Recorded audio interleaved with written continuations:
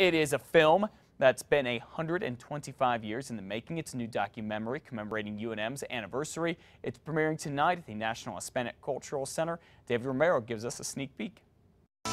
Our students no longer come from just around Albuquerque. This is a global world right now. That's just one of many ways to sum up how far the University of New Mexico has come over the last century.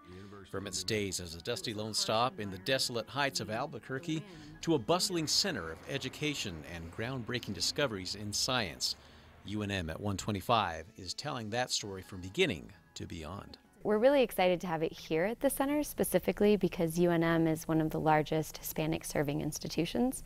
And then here we are also with the National Hispanic Cultural Center in the same city. So it's an obvious marriage of two missions and institutions.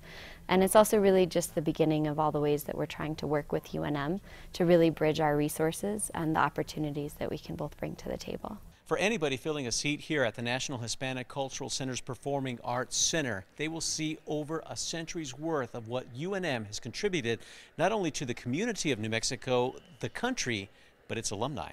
One of the things I enjoyed so much was seeing the crossover between people who have been movers and shakers in the National Hispanic Cultural Center's history as well as in UNM history, so that was neat to see. The film was produced and directed by R.C. Chapa through the University Library's Center for Regional Studies, complete with interviews from people who were there or have ties to those who were actually there during some of the most formative years of its existence. I applied for the position as president because I love this university. I came here as a kid who had no idea what I was going to do, and I got a great career out of this place. I think what the film portrays is that when we really accept who we are and all that we have to offer here on the Rio Grande Valley, in Albuquerque with this rich history. David Romero, KRQE This Morning. All right, David Romero, our own little UNM graduate there. While the film is premiering tonight, it's only for those who RSVP'd 2 weeks ago. However, the 125th celebration for UNM is still going on. You can take part in all of that by following a link that we have set up at krqe.com.